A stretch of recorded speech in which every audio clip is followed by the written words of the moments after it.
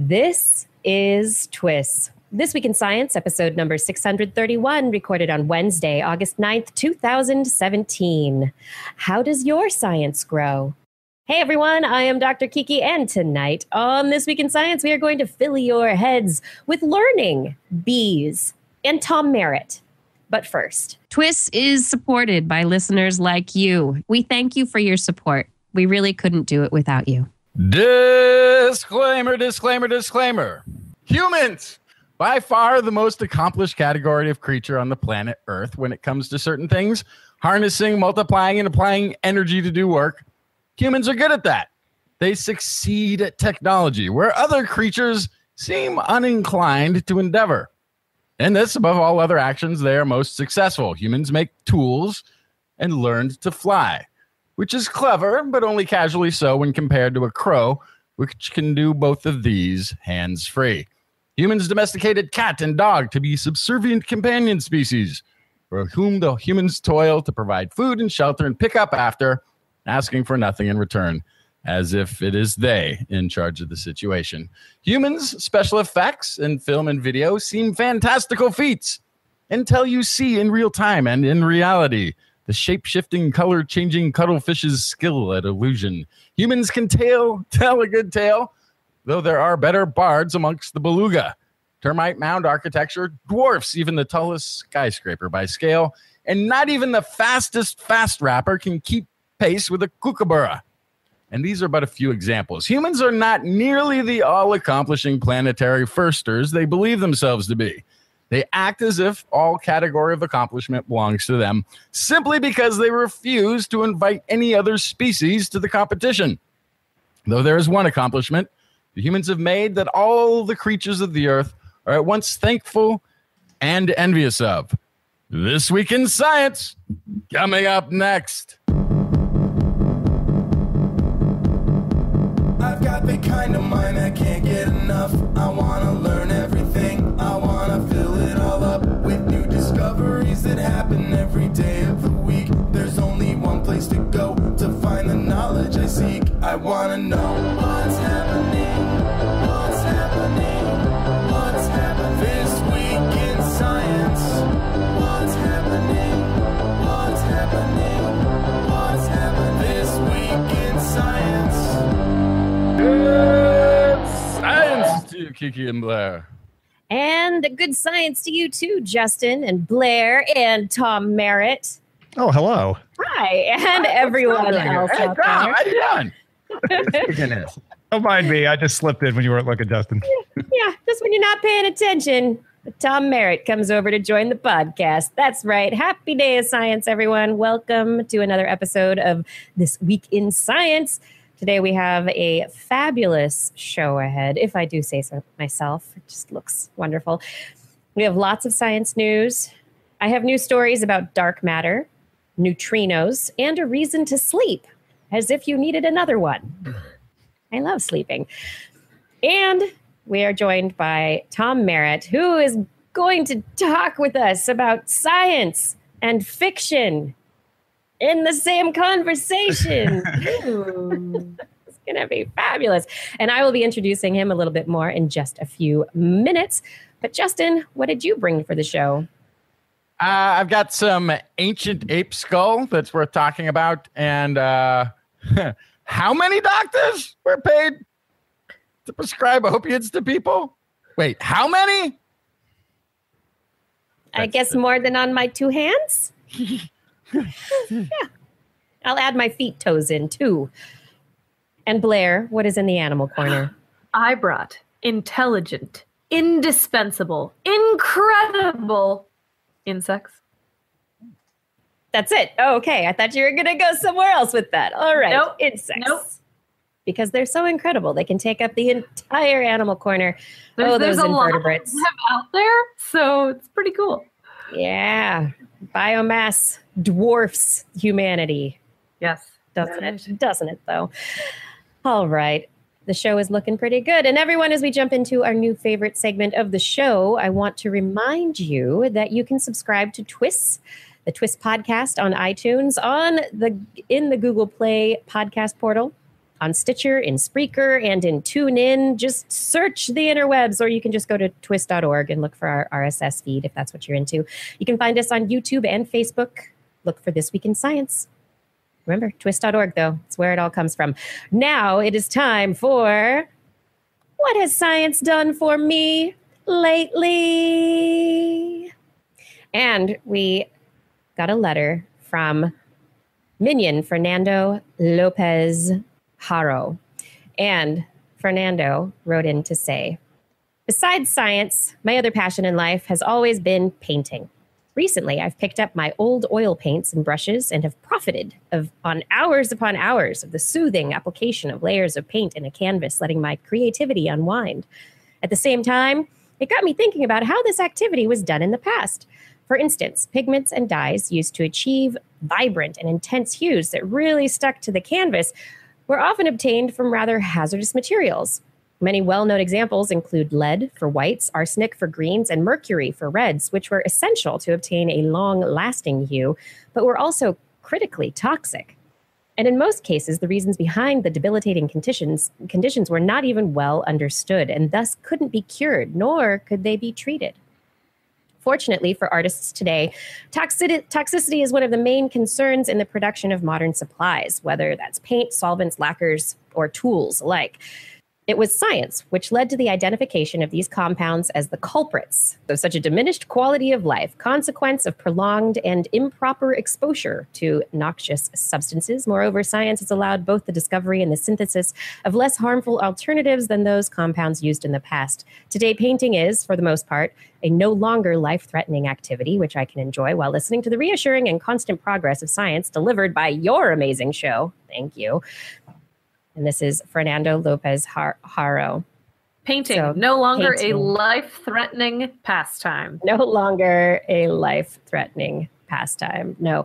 And he went on to say, thank you for such an inspiring, entertaining effort to inform and spread the word about the wonders of what humans are able to do through careful and methodical thought. You make it seem like an easy task, but making a podcast like yours is a feat that requires extensive amounts of consistency, patience, organization, commitment, and most of all, passion. Thanks for being an inspiration to myself as an aspiring scientist about to finish my undergraduate studies as a chemical engineer and eager to pursue research-oriented opportunities out there. Listening to you every week fuels my hope that humans are capable of changing our collective future through the power of science. Keep up the good work. Greetings from Mexico. Thank you, Fernando. Thank you so much. Yeah, and that's really good to know because I paint, but I just assumed it was all still highly toxic. I had no idea. Not so toxic anymore, thanks to science. Fernando, thank you so much for writing in. And remember, everyone out there, we need you to write in to us to let us know what science has done for you or does for you week after week, or what has it done lately. Leave us a message on our Facebook page, facebook.com/thisweekinscience. And we want to fill this segment of the show with something from one of you every single week. So keep writing in so I can schedule reading your letters. I do really appreciate this part of the show. Thank you so much. And now, drum roll. I'd like to introduce Tom Merritt. He's an award-winning independent tech podcaster, and he's the host of regular tech news and information shows. You may have heard his voice on Sword and Laser. It's a science fiction and fantasy podcast, and book club with Veronica Belmont. He also, every day of the week, Monday through Friday, puts out the Daily Tech News Show. Daily, right? You get that? Every day. About tech news, yeah. Yeah. Covering the most important tech issues of the day with the smartest minds in technology. He's got good friends, I tell you. And he's also working on Current Geek with Scott Johnson, Cord Killers with Brian Brushwood, and he does Top 5 for Tech Republic. And then somewhere in there, among all these podcasts and periscopes, he writes books also. It's pretty awesome. This is why I listen to podcasts at 2 1/4 speed. I'm doing all this other stuff. Which is funny when the show started, because I've been listening to This Week in Science for years and years, and I'm like, wow, Justin's disclaimer seems a little longer than usual. It's good.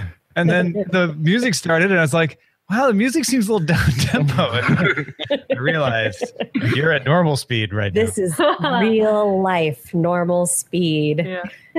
I wonder how many people out there do listen to us at increased rates of listening.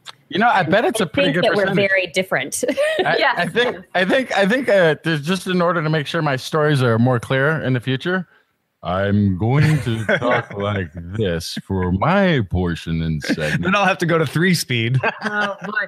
Yeah, I already feel like people tell me I talk way too fast. That's got to be out of control. Yeah. Blair, you sound like a chipmunk. You have a lot of energy.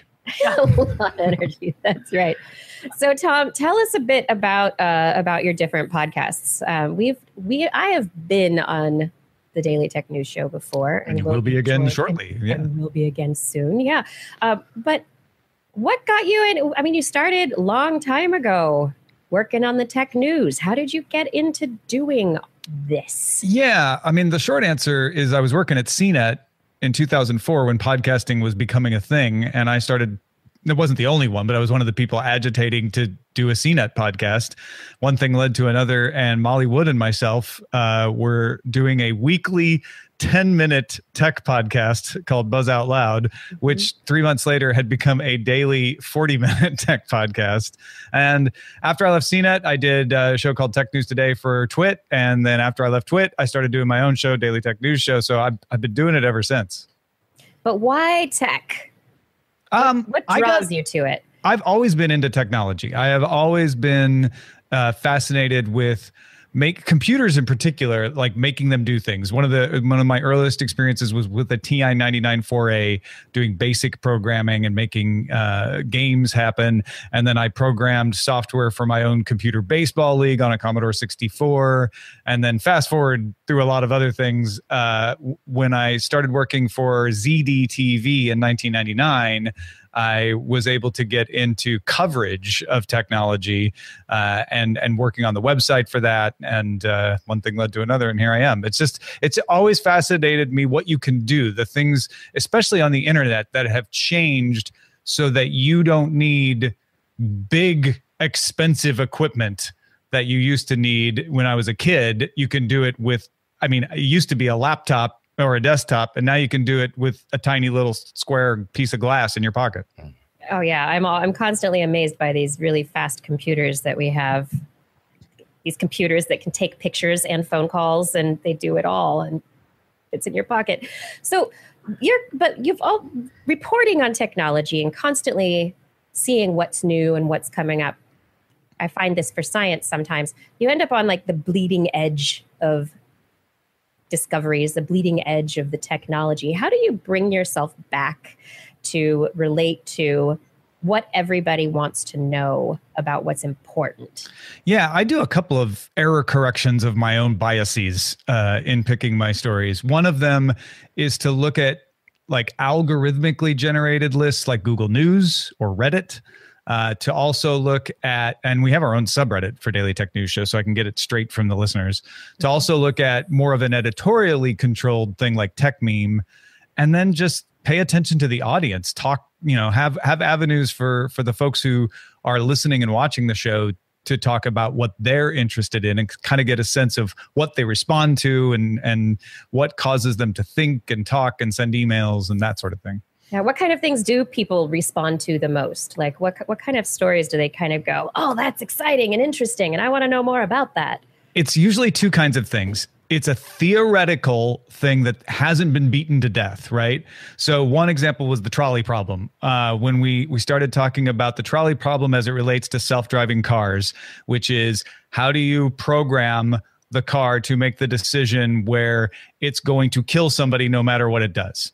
And what are the ethics behind that? And what is the proper way to develop that? And we had a lot of people really get into it. Doesn't matter. They're going to hit that problem. And then other people like, yes, but even if it only happens 1 out of 1,000 times, we need to plan for it. So it's those highly theoretical things like that, or really super practical, like, I have this phone and it's broken. How can I fix it? Or, why is my device not doing the thing that I want to do? Should I get this particular smart speaker versus that one?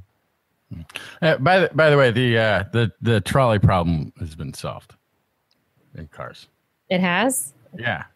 They'll just hit the brakes in both scenarios.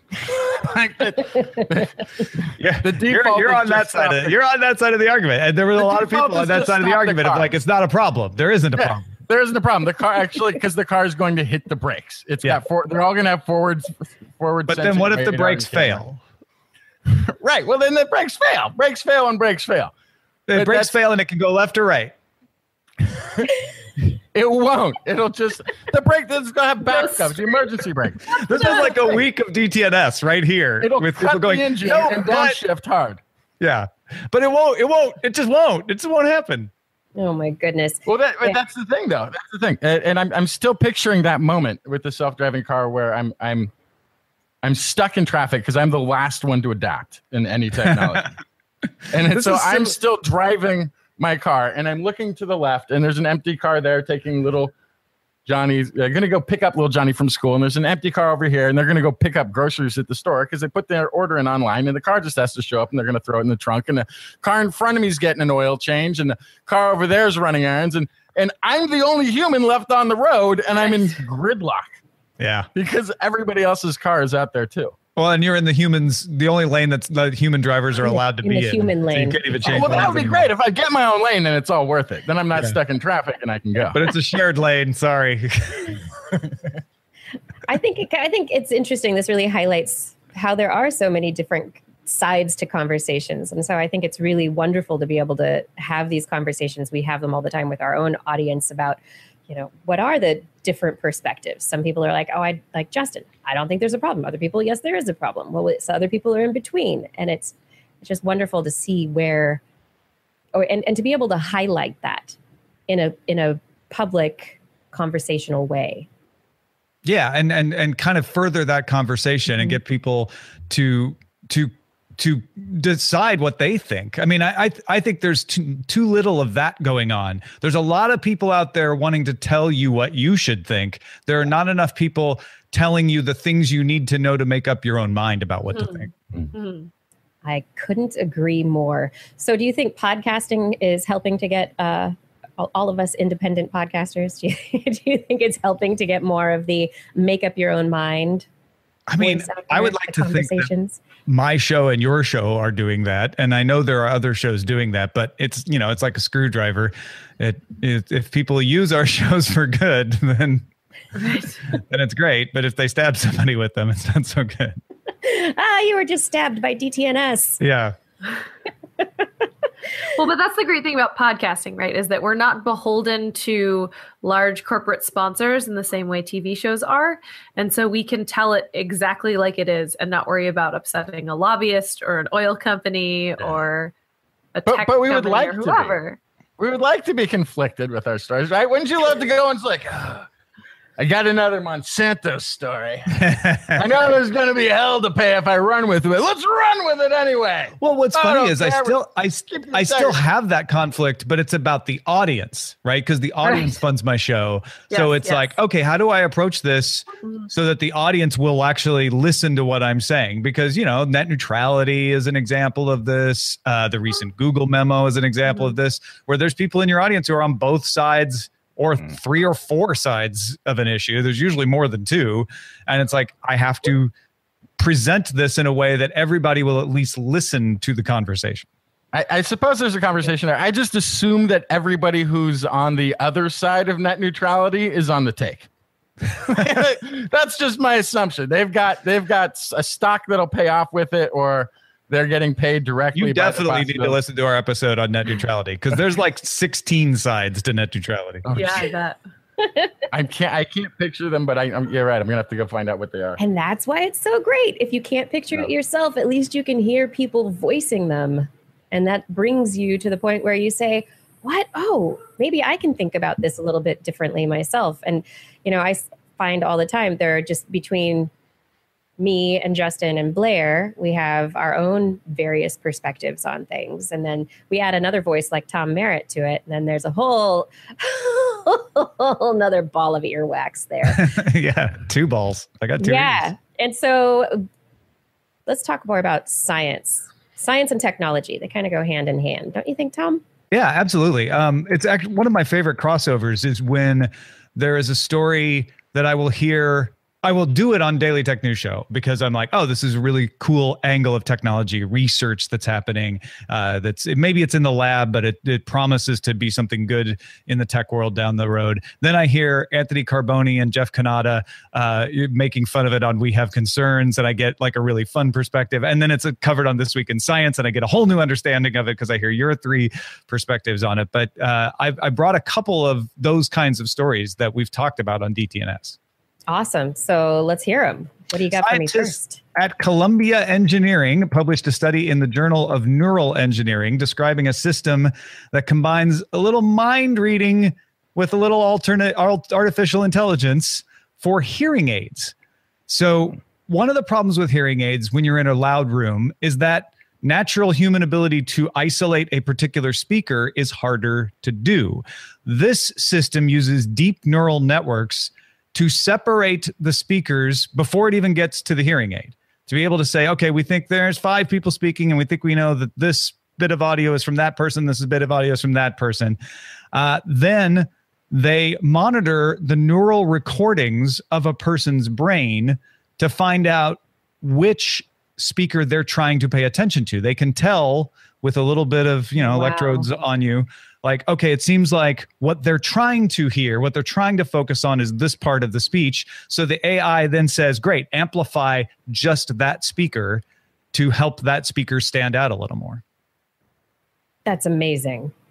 Because that's one of the issues, especially with like the cocktail party effect, where there's a din and they're all the different voices.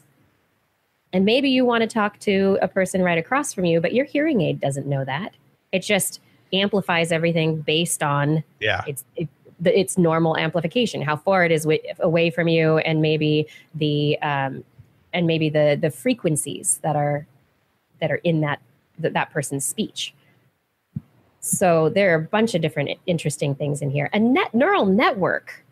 So this is an AI learning algorithm. Right. So they do the typical deep learning thing and teach it how to recognize different speakers in order to then have it do that for the person who has the hearing aid.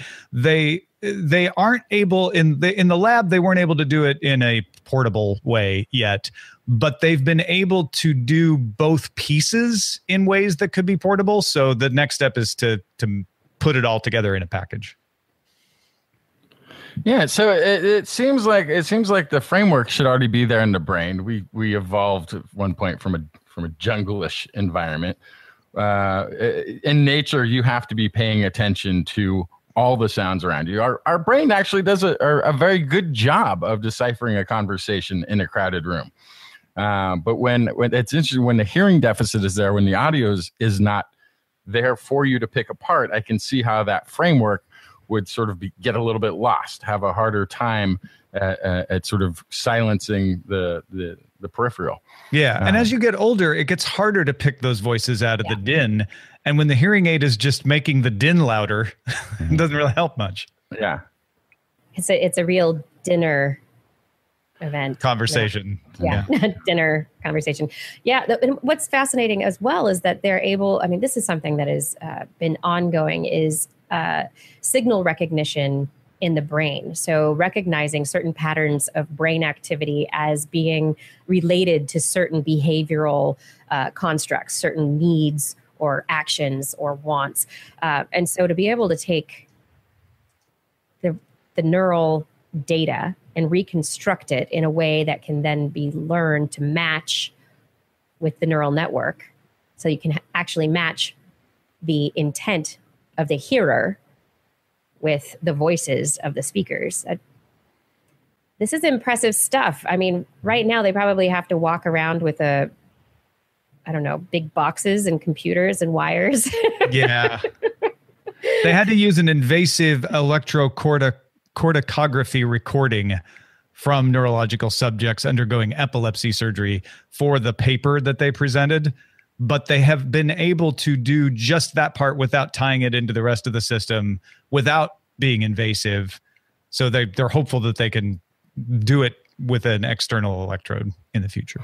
It seems like this also would be something that could be helped just with something like the Google goggles, right? Like it just recognizes what you're looking at. It'd be terrible for eavesdropping when you're trying not to notice that you're being overheard. But if you're staring at somebody and the goggles can pick it up and tell your hearing aid, hey, amplify that subject. That might be a way around trying to read the neurons for it. It's called auditory attention decoding is what they're trying to do. Awesome. Well, I hope they're able to do it. And there are those gaming headsets, the EEG arrays that people are using for using your mind to control games or for behavioral modifications to help you meditate for mindfulness and that kind of stuff. But they can also, if they can also record brain signals, maybe it's just as easy as wearing a hat or a fascinator in the old term. I do like a hat. A hat or a fascinator. You do, exactly. Ed from Connecticut says, I'm okay with brain neural interface until they drill into your brain. But Ed, the next generation of drilling into your brain isn't that bad. They got this little ceramic, it's like a tiny cork, tiny stopper that they can pop in there that can totally mesh with the skull material around it. It's very subtle now. People won't even know you're wearing a brain implant. Oh yeah, no, that's gonna be my old man moment when everybody's going to get their implant down at the Apple store, and I'm like, I don't know if I want Apple drilling into my brain. Yeah, and in the future, nobody's gonna be behind the back of their hand snickering at the size of your brain implant. A whole new way to bully kids. Great. No, it's gonna. The future is so bright, and this news comes at a time also when hearing aids themselves are potentially going to be easier for people to access. And I know I'm waiting for a startup to disrupt the hearing aid world. Well, yeah, bipartisan Congress, I think it was 93 or 95 to 1 that they voted to allow hearing aids without a prescription over the counter. Yeah. It's huge. That's going to change a lot. I mean, it's huge to get Congress to agree on anything. Right? Bipartisan support. You can do it, guys. You can do it. Especially when it comes to healthcare. But moving on from hearing, you had a fun sleep device. We all like sleep because, obviously Congress wasn't asleep at the wheel on this one. And no one should be sleeping right now, but maybe you have a problem sleeping and you need to do research and you're like, oh, but I don't want to go and lay in the freaking machine for my sleep research. Well, researchers at MIT have developed another AI, that analyzes radio signals to measure sleep stages. So this is the exact opposite, non-invasive entirely. It's a little box, kind of like a router.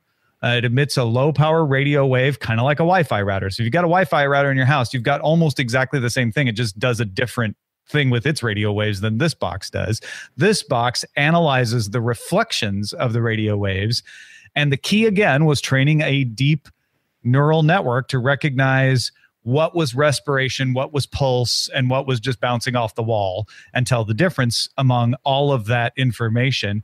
In a test of 25 healthy volunteers, the new technique using the box was 80% accurate, which may not sound that impressive to you, but that is comparable to an EEG monitored by specialists. Those specialists are only about 80% accurate. This means sleep studies wouldn't need to be restricted to lab situations or special hotel rooms with people around you while you're trying to sleep.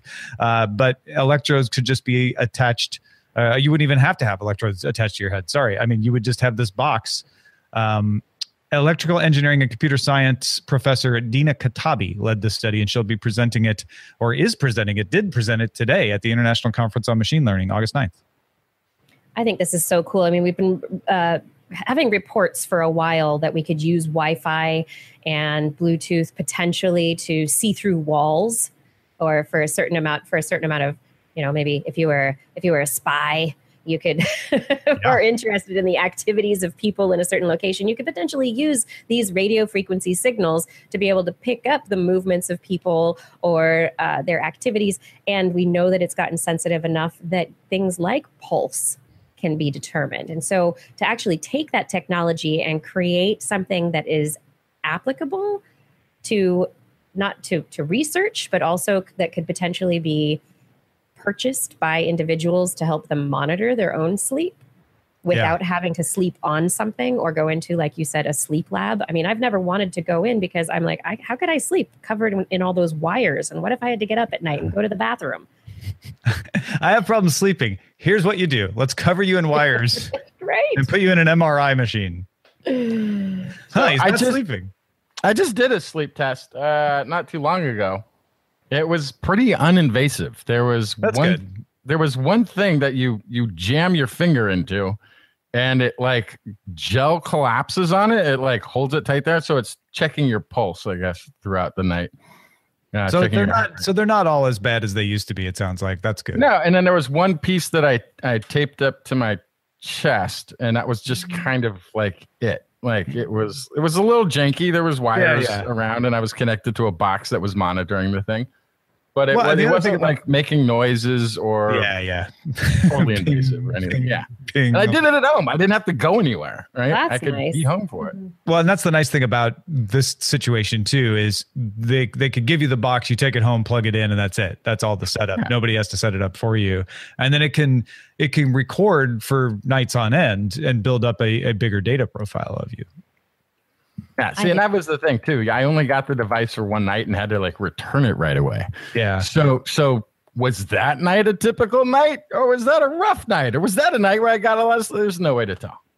Well, considering how much what are they called, Fitbits and Apple Watches can figure out just on your wrist in terms of your sleep cycle, they can estimate when you're in REM sleep based on that. I'm not surprised it's making these pretty big advances, but I think it would be really cool if that's what it turned into, right? It was just your GoPro or just your Fitbit would be able to do all of this sleep study work for you. Then you could crowdsource sleep study information. You could people could opt in via their device on their wrist. Well, you could do all kinds of motion study. I mean, I hadn't even thought about it going the other direction. There's radio waves bouncing off of us all the time these days, right? If your Fitbit could do what this box does and just read the radio waves bouncing around, it could tell not just about sleep, but about motion and gait and all kinds of stuff. Yeah. Although to my my friend at work who's been very proud of his Fitbit steps, but is also an Italian descent gesticulator when he talks. I pointed out, like, every time you do this, the thing thinks you're walking. He's like, no. It tracks through GPS. You have to actually move somewhere. I'm like, okay, so we did the experiment where he sat there and did this for a little while and then checked it and was like, oh, man. How many steps did he get just talking to you? Just talking like this. It was just adding them up. Each one of these was a step. It is exercise when you talk. It's exercise. Yeah, when you talk with your hands. But I think he's maybe lost thousands of steps a day. Yeah. Oh no, that's hilarious. Well, it's just unfortunate. The arms, they don't activate the cardiovascular system the same way that your legs do. It's unfortunate. Yeah. All right, so moving on from sleep and exercise. You can find Tom reporting on all of stuff like this, gadgety, science, technology, and also straight up tech, the news with the big tech giants and what's going on with them. 18-core processors, all that stuff. Right. 18-core. Wow. Yeah, Intel just announced one. Jeez. At the Daily Tech News Show. And if you're not listening to it, it's a great program with, as the intro said, with amazing guests. Intelligent guests. But I want to get to the science of your science fiction now, Tom. Mm-hmm. I'm waving this book around for those of you who are listening to the podcast. Yes, that's just that book. Get your steps in with that book. I know. I'm getting my steps in, waving around Tom's book. Wait, quit waving it. How will I know what the title of the book is if you keep moving it around? Oh, it's called Pilot X. And it is science fiction in the most wonderful, hard to address subject matter, time travel. Fantastic cover. It's time travel. It's a wonderful book. So tell me, how did you go about figuring out the science for your fiction? Yeah. So, I mean, first of all, this is definitely not hard science fiction. This is very much on the space opera end of things as far as the story goes. I just avoid a lot of the physics in it. But the actual method of time travel I wanted to embrace was based on the idea that if you could travel in time, you couldn't change the past. That space-time is unitary. And if I have gone back to 1965 and met my mom, that's already happened. It's in my mom's experience, and I can't go back and convince her not to have me or create paradoxes. Like it's just a unitary thing, and we always privilege our point in time. But from if you could be an outside perspective on time, it would all just be a solid unit with everything having already happened. But then what's the fun, Tom? That was the thing that I figured out. I'm like, okay, I set myself this challenge. How can I tell a story? Right now, here's my way of explaining it. Right now, you know that the planet's surface is stable, right? Like if you just take this slice in time, everything on the planet is where it is, and it can be known, and there's no real surprises if you can go through and look at the entire planet. But you can't. You can't see beyond this little realm. And even if you travel, you can only still see a small part of the planet. Now, blow that up to the entire universe with multiple civilizations. Even if you can travel in time, even if your entire civilization can travel in time, as long as you have a limited lifespan and you're not immortal, you can't visit every point in time. So there are still surprises. There are still things that people are like, oh, I didn't know that this area of time existed and these events were happening here. That's what caused this other thing to happen. And so on the grand scale, the major plot point is that there is a dimensional war being fought in secret. They're trying to hide it in places of space-time that people never visit, in eras and locations. And then there's smaller things like this guy keeps showing up to invite my main character to a party, but it's too early in his timeline. He keeps getting it wrong. So I really like this. So in counterpoint to, say, Doctor Who, where he can go everywhere at any time and he regenerates, so he is basically immortal. He can know all of space and time and all of the species and in all parts of the universe and know everything about it. Whereas your character, or your main character, and also the individuals in it cannot. Yeah. I mean, even the Doctor shouldn't know everything in time, and the universe is very big. But they break those rules all the time. Right. Yeah. I love Doctor Who. I love time travel stories. I love Star Trek and all of those time travel. And sometimes they annoy people. I love them, but it still bugs me when they change things. And it's a fair cop out. It's both fair and a cop out to say, quantum alternate universe, right? This isn't the original timeline anymore. It's like, all right, I guess you can get away with that. But I wanted to try to write a story where making that happen is very energy intensive. To move to an alternate timeline would take way more energy than any civilization has. And so let's talk about your ship and the ability of the ship that you've come up with to travel through time. I named her Verity after Verity Lambert, who worked on the original Doctor Who. And she is an AI who, of course, isn't a person and doesn't have a sense of humor. Or does she? Or does she? That's one of my favorite things. She keeps saying things that could be taken as just flat delivery or actually an attempt at a joke. Sarcasm, I do. I played a lot with the ship. I turned the ship into a character. That's Pilot X's friend, and there might be a little more interest there if there could have been between an AI and a person, and certainly his closest companion. And the ship, very often, I had her say things that could be read two ways. I really tried to have almost everything she says to be able to be read as flat, emotionless logic, or the kind of thing someone very sardonic and satirical might say. But if it comes out flat, you can't tell. Yeah. But I love the description of how she can exist in any point in space. she's a singularity. Was that? Oh, right. Yeah. No, the ship carries a singularity in it. So that's how he can store everything. And of course, Verity has access to that singularity. So she can see a lot more because of that. That is definitely one of those things where the science probably doesn't bear very close scrutiny.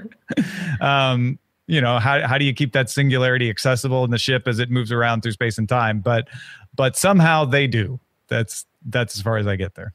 Right. So you're not actually addressing the physics of the energy required to maintain a singularity or to actually. I did kind of do a little hand waving of like the singularity doesn't actually move. It's just their point of access that has to move. So it's like a wormhole entry that they keep having to create. But the singularity itself is still where it always has been. If you could imagine what kind of energy source they use for their time travel. I know you didn't really address it directly, but what do you think it could possibly be? Do you have any ideas? Yeah, so I'm tempted to be snide and just make up a word because that's kind of, it's like they found a source that is not inexhaustible because that's unbelievable, but is really efficient. It's always tough. Because there's always like asteroid mining and junk going on in sci-fi. And they're pulling out these weird materials. It's like, wait, we have an elemental table already. Yeah. This is already, the universe has already been broken down to its constituents. There's not other different stuff just because you've got an asteroid. But, and that's kind of why I avoided it, because I didn't want to go down that rabbit hole. But at the same time, there is a pattern of us figuring out how to use the materials that have always been around in a different way to get more energy out of them. Yeah. So it's florbium that they've developed. Florbium, which is a derivative of course of exium, which was discovered by the Terentians, now extinct race, and was mined out of carbon. There we go. Did you when you write, do you come up with the universe? Do you have a playbook or a Bible that kind of describes things before you get started writing? Or do you just kind of put it all out there? I with most of my books, I start with little vignettes. I think of the world before the story. And so with Pilot X, I wrote a sketch of Pilot X landing on the planet and people reacting to where he had been. I wrote a sketch of his first flight. And so I write all these little things to kind of get an idea of the characters in the world it's living in. And I will start to build up, it's not quite a Bible, but it's a notepad of like, oh, these are the names of the major races and this is their characteristics and these are the characters. And then when I go to actually sit down and create the entire story, I've got that as a reference. Right. And you can't just like walk into all of that on the first day. Today we walk into a bazaar of all races, gather them together, and we'll have to do a little backstory, a little definition, a little explanation, and explain of all of these different, kind of run into them one at a time along the way so that they have some sort of lasting impact or you interact with them for a little while, right? Well, and what I did is I created 3 races. There's no humans in this. There are 3 races. One of them is very humanoid and the other 2 aren't. And those are very well developed and explained. And then there's some minor side planets that get visited that you don't have to know their whole backstory. There's a monk planet and a pineapple planet and a trade planet. When you say pineapple planet, yes, pineapple planet. There are no pineapples there. Are pineapples? Just looks like one. There are no pineapples there anymore. No pineapples. Or is it just a coincidence? That word means something completely different when you're it's the old saying, the pineapple planet, there are no pineapples there. Oh yeah. Yeah, the old saying. Of course. It's an old Linden saying. Settled that. Okay. I don't want to tell you, Blair, because it would actually spoil part of the book. All right. So. Okay. I'll read the book. You should read the book, Blair. It's okay. It's quite good. I mean, I'll tell you afterwards. If you don't care about reading, I just don't want to spoil it for anybody else. No, I definitely will read it.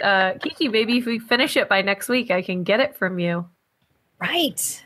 I have finished it. So, yes. I can see you in real human space. Bring it to the eclipse. Hey, Tom, are you going to the eclipse? I am not. I'm very sad about this because there is an unmovable event that I have to go to involving family that will prevent me. But right, sounds like one of those moments. Some of it from LA, but I won't get to go to one of those optimal spots. Right. This sounds like one of those moments in time that cannot be changed. Yes, fixed point in time. And that's why you're avoiding it. I see. My niece is a fixed point in time. Yes. You should write that in her card. Thanks for making me miss the eclipse. Happy birthday. You're a fixed point in time. Maybe someday you'll understand what that means. Oh. Or give her the book and sign that inside. Sign that inside. In time. Love, Tom. Yeah. Do you have any other books that you're thinking about? Do you constantly have little ideas? Are you writing constantly, or is this kind of like a spurt thing?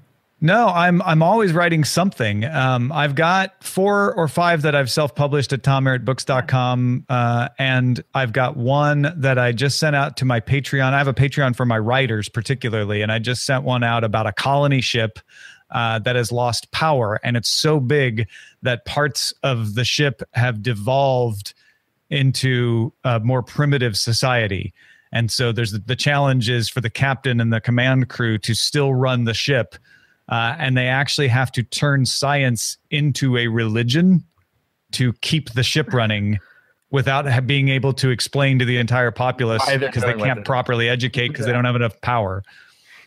That's interesting. I mean, that's not hard to do. I mean, we kind of see that people saying that a bit about people making science a bit of dogma, or the science fandom kind of in the same way that people can be excited and into new tech gadgets. It's like they're excited about science and science is going to fix everything and it's wonderful. And you just there's so much emotion behind it as opposed to understanding that it's a tool. Yeah, well, it's, you don't really have to explain any scientific concepts to get somebody to be able to charge their iPhone. Like, you just teach them how to plug stuff in and remind them to do it when this finger in here, put this thing in here. And when this little bar turns red, that's when you want to make sure you got it plugged in, right? And that's when somebody says, hallelujah, for love of science. Yes. Well, so for instance, not to spoil, I just sent out the beta version to my Patreon supporters to do a beta read of. And one of the things that I have happen is everyone would look through the telescope at the eventual destination of the ship, but so many people have forgotten that they're actually even on a ship that now it's become a ritual to look at what they call the hope point, and they sort of like, well, let's keep the habit going without having to fight to explain what this is about. So it's really fascinating about that too, is you could create all the sort of different aspects of that you can see within a single religion. Like there could be somewhere who are like worshiping the image of the captain. Yeah, no, the captain's men is the name of the priesthood in the book. Okay, beautiful, perfect, right? Yeah, and others may have like scientific devices that they've got up on an altar that nobody's allowed to touch because they've got you can go through all of the. Oh, that's fun! I love it. So anyway, that's in the works. That's in the works on your Patreon right now? Yeah, that's at patreon.com/AceDetect. Ace Detect. ACEDTECT. Wow, good job. You remembered how to spell that stupid name. I do. I do. I tweet to you all the time. Ace Detect is also your Twitter handle. And we are going to move into some more science stuff. Tom, you're sticking around to talk with us about all this science, yes? Yeah, if you'll let me, that'd be great. All right. So if you want to rattle off really fast before we move into Blair's Animal Corner, the places people can find you online, please. Sure. As you said, twitter.com/AceDetect, but also TomMerritt.com, dailytechnewsshow.com, and swordandlaser.com. That'll get you to either the things I do or get you to links to the other things I do. Perfect. So Blair, everyone, you know what time it is? What time is it? It's time for Blair's Animal Corner. She loves our creatures, great and small. Biped, millipede, no pet at all. You want to hear about animals? She's your girl. Except except for giant pandas and squirrels. There's animal corner.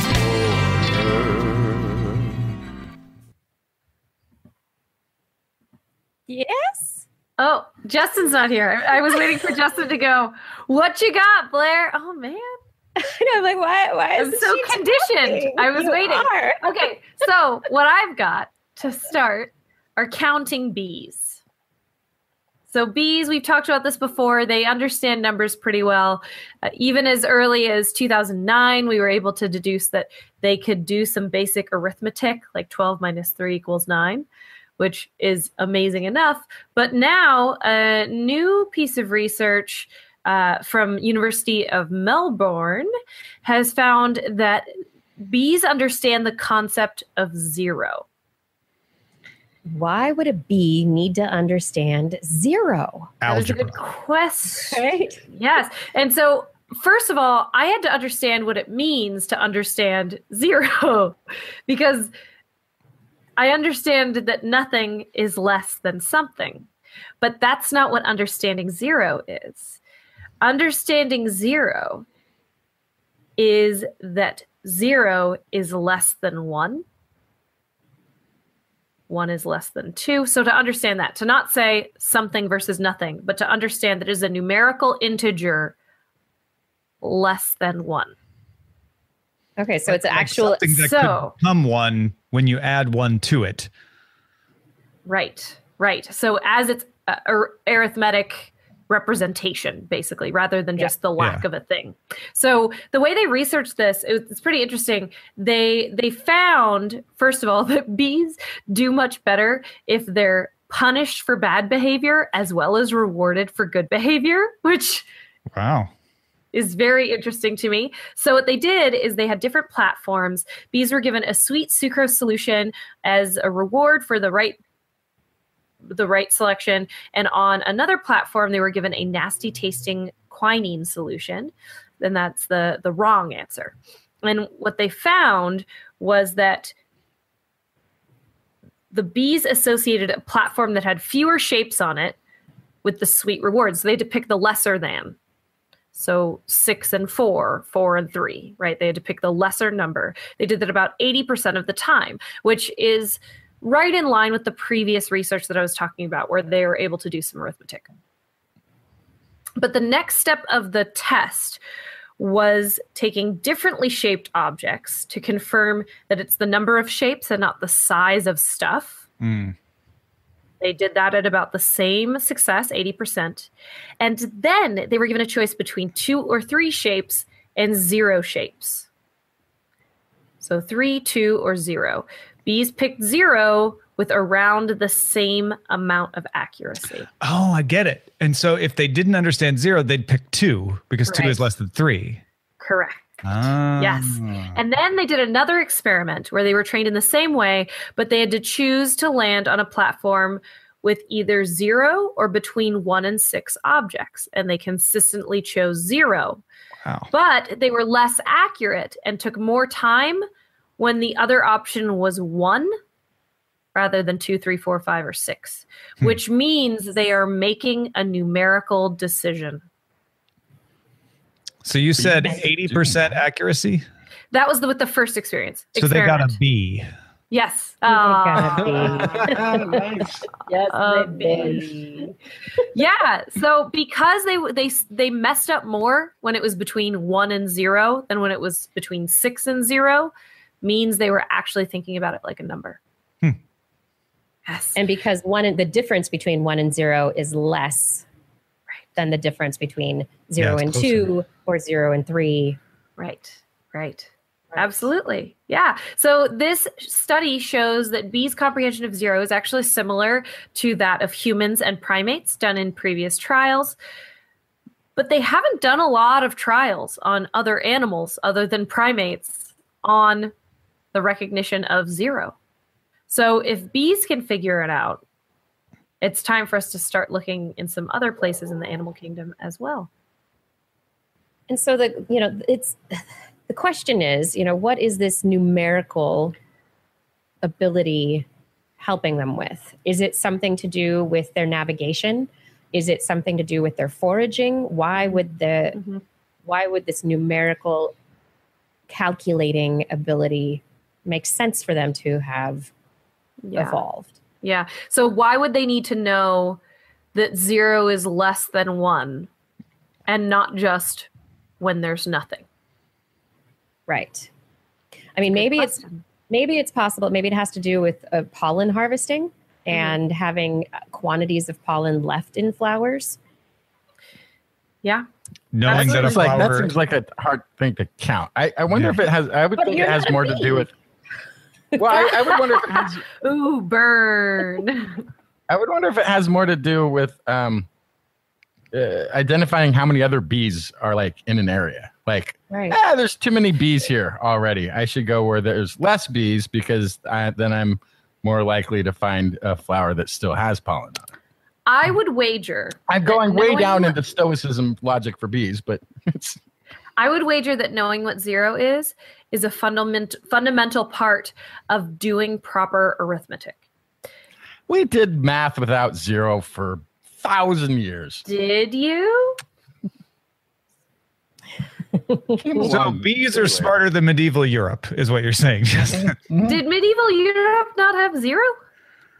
No, they borrowed it from the Middle East. The Middle East, Wow. Arabic. Oh, shoot, I had no idea. That's very interesting.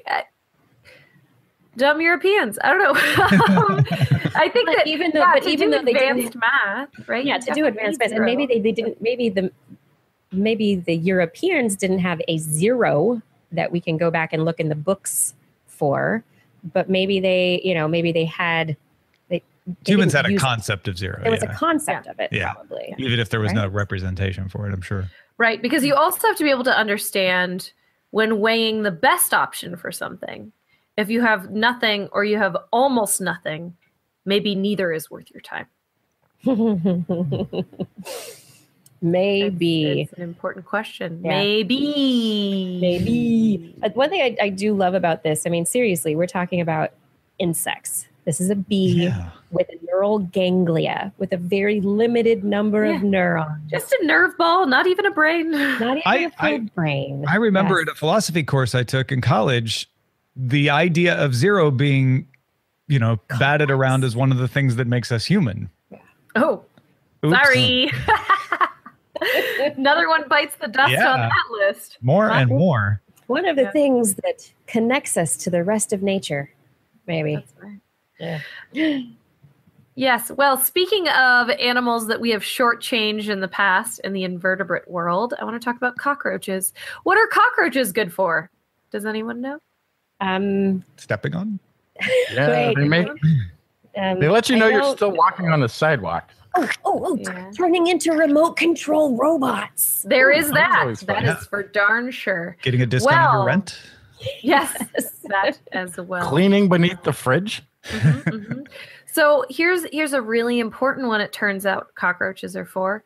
Cockroaches are the key to certain plants' survival. Really? How so? Oh, let me tell you. So the azalea plant, Monotropastrum humile, is a forest floor herb, and they have a really weird way of growing. So first of all, they completely rely on a fungus for nutrients. And its fleshy fruit is the seed nutrients, right, that either help the seed to grow, or more commonly, fruit actually lures kind of natural farmers, propagators, seed dispersers to eat the fruit and then poop out the seed later somewhere else with a nice little fertilizer packet, right? So it has a fleshy fruit that has hundreds of seeds. It's a very small seed. It's about 1/3 of a centimeter. And they have a hard seed coat. When the fruit ripens, the fruit drops to the ground. The whole plant stalk falls down sometimes. The pulp is then at ground level. But what's really weird is that the fruit has no scent. It's a dull white color, and it's inconspicuous against leaf litter, and it's not sweet. So this fruit it sounds like it's kind of failing at its job. It has no reason for a vertebrate to come and eat it. This is where a cockroach comes in. So the forest cockroach, Blatella nipponica, which is just a kind of a run-of-the-mill cockroach you'd find in a forest, they consistently in the study visited and consumed this pulp. And then they pooped about 3 to 10 hours later. And each of these little pellets, about 1 millimeter long, had about 3 seeds in it. What's more, the seeds were as viable as seeds removed directly from the pulp. So they were intact, they were able to grow. And so these cockroaches, it sounds like they are seed dispersers. Wow. Okay, so they're dispersing the seeds. Sometimes when seeds go through the digestive tracts of animals or invertebrates, they become more likely to grow. Did they say whether or not there was an increased likelihood? It was about the same, except that it helped them move. So since it's 3 to 10 hours later, the cockroaches moved the seeds way farther than the seeds would get on their own. So that was the main plus on this side, is that they were able to kind of transport the little baby plants far away. What's really interesting is that the fruit ripening period for this azalea plant coincides with the eclosion period of the forest cockroach. Eclosion. Eclosion is when the insect emerges from the pupal case or hatches from the egg. So it's when they turn into adults, which is when they're really going hungry. Yes, they're really hungry. I bet they used all sorts of energy in their pupation and their transformation, and now they're like, I'm hungry. Yeah. I could eat an azalea. As far as we can tell, this azalea plant is pretty much dependent on the forest cockroach. Yeah, so they help with the abundance of the plant habitat. They exactly align with the life cycle of this azalea, and the long, quote, transit times or digestion times of the seeds through their gut gives a really long distance dispersal. Yeah. And so this is the first time ever that we've seen that cockroaches are seed dispersers, but it's also the first time we've looked. And there are about 4,600 cockroach species we've found so far on this planet. So the likelihood that there are more is very high. So this reminded me actually of how a few months ago we found out that some mosquito species are pollinators. Mm-hmm. Now cockroaches, it turns out, they also have a job. They're seed dispersers. Well, these are outdoor cockroaches, right? Yes, outdoor. Yes. But who knows? Well, Maybe that cockroach on your kitchen floor is actually trying to propagate a plant to your neighbor's backyard. Just moving the mold from one Just passing through, man. Azaleas that You just pass it through, man. underneath the sink. I was wondering about that. Yeah. Little Johnny Azalea seed, just doing my job here. Yes, absolutely. You wanted this fern transplanted to the backyard, right? I'm taking care of that. Don't worry about that. Hey, thanks, little cockroach. Thanks Just for go back being to my sleep. gardener. There we go. Your azaleas are so beautiful. What's your secret? Oh, yes. I just have thousands, Well, first, mind your step. Second, of cockroaches. I was just doing my job, and then the foot came down. Oh, no. Oh, I love that we've learned something good about cockroaches. A reason to love cockroaches. There may be more than one seed disperser among them. That's right. So just next time you see one, picture a little straw hat on their head, a little spade in one of their hands. They're just little gardeners. That's right. And you know what? It's time for us to take a moment.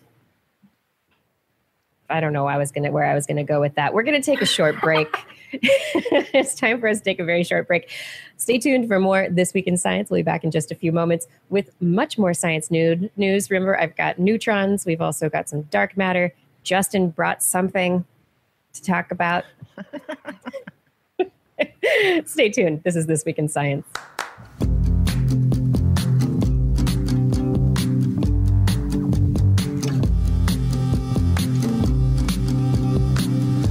Can't explain Hey, everybody. I hope you are enjoying the show. Remember that if you are not subscribed to us, you can subscribe on iTunes, in the Google Play podcast portal, also on Spreaker and Stitcher and TuneIn. You can tell if you have an Alexa, you can tell your Alexa to play This Week in Science, and she will do it for you. It's very exciting news. We're also on YouTube and Facebook, so look for This Week in Science and check us out in those locations. Otherwise, you can head over to TWIS.org, and TWIS.org is the portal for all things TWIS, where you can find links to all the things that hopefully you're looking for. And if you're looking for ways to support TWIS, here they are. Number one, you can get our merchandise at the Zazzle store. Click on the Zazzle store link in the main header bar over at twist.org. That will take you directly to Zazzle. The direct link is zazzle.com/thisweekinscience. And in that store, you will find all sorts of TWIS items, tote bags, t-shirts, hats, lumbar pillows with the TWIS logo emblazoned all over them, or a bit of Blair's Animal Corner art from her previous Animal Corner TWIS calendars. She's working on a new one, This year it's going to be a coloring book calendar. So you have a new calendar to look forward to this year. We're going to start pre-orders for that pretty soon. Look for the link on twist.org. But, peruse the stuff at Zazzle. If you need some new clothes, if you want to find a way to tell the world you love TWIS, this is one way to do that. A portion of the proceeds do go back directly to us and help keep this show going. Additionally, you can support us directly by clicking on the donate button that is on our website. Click on that donate button. It will take you to a little PayPal interface where you can donate to your heart's content. And then finally, if you want to click on the Patreon button, Patreon will take you to our Patreon page. The direct link is patreon.com/thisweekinscience, where you can click on the Become a Patron button and become a patron. In an ongoing fashion, a patron of the TWIS podcasting arts. And we do hope that you will help us continue to produce TWIS, be a producer by being a patron or donating or buying our merchandise on Zazzle. If you are unable to do any of those things, please just tell your friends about TWIS. Use social media, use your voice, write a letter, make a flyer. I don't know, put an ad in the weekly in your hometown. Maybe ask people to listen to TWIS. It's once a week, a little bit more than an hour nowadays, maybe closer to 2. But I think we're worth it, don't you? We really could not do any of this without you. Thank you for your support.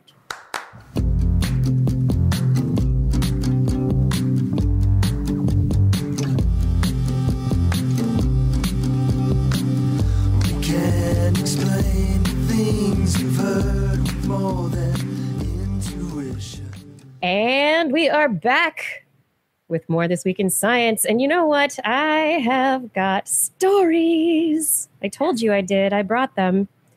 You guys want to hear about neutrinos bumping? Yeah. Yeah. We've got neutrinos bumping. I'm a The neutrino club is fanboy. jumping. Neutrinos are a very interesting form of matter, right? They're these subatomic particles, little tiny things that are really hard to detect. They just don't run into things because they're Nothing bothers them. nothing bothered. Whizzing. Right now, there are neutrinos whizzing through us, past us, through the floor. Nothing bothers them. They just pass right through most of the time without bumping into anything, without colliding with anything. We have these huge neutrino detectors underground with these massive photo multipliers in the hopes that we can detect one of these collisions, that if a neutrino bumps into an atom, that atom will be shaken up enough to blow off some other particles and a little burst of light, a photon. And that photon could then be photomultiplied until they could measure it and say, we saw a neutrino, and learn about neutrinos, which are very interesting. Did you know there are flavors of neutrinos? And I'm not talking about chocolate, strawberry, thin mint, or peanut butter. Tau and mu and three different flavors. Sometimes, and electrons. Quarks have Electron colors. neutrinos. Some of them are strange. Neutrinos have these muons and taus. It's a little bit of like losing the ability to we have a differentiation of this thing that's already hard to explain to people. We'll call it flavor. We'll call it color. We're just gonna try to tack on something that somebody could relate to up, understand. Down, and strangely charming. Yes, it's strange and charming. Strangely charming? No. Yes. So these electron muon tau neutrinos, they also jump back and forth. They switch between types. They don't just stay an electron neutrino, especially if they collide with something and energy is released, they're going to switch into a different kind of neutrino. And so they turn into these different flavors. My favorite detector is the ice cube detector array that's in Antarctica. It's this kilometer big block of ice. Antarctic ice. It's the purest ice on the planet, just about. No particles in it, just clear ice. And they drilled a bunch of holes in there, put their photodetector arrays in it, and they've been detecting neutrinos from the sun, trying to find out about the different flavors of neutrinos. Well, 43 years ago, Daniel Friedman, a theoretical physicist who's at the Massachusetts Institute of Technology in Cambridge, back 43 years ago, the year of my birth, 1974, here I am dating myself, he described a theory that was just recently actually discovered to be true. And it didn't take one of the giant detectors that we've built. It actually took a detector that was quite small, kind of the size of a coffee can. And the exciting thing about this is they weren't actually seeing either this theory of these neutrinos. It wasn't a collision. It was a bump. It was a little, they describe it as if you rolled a ping pong ball at a bowling ball, the kind of effect that would have on the bowling ball is what they were trying to measure.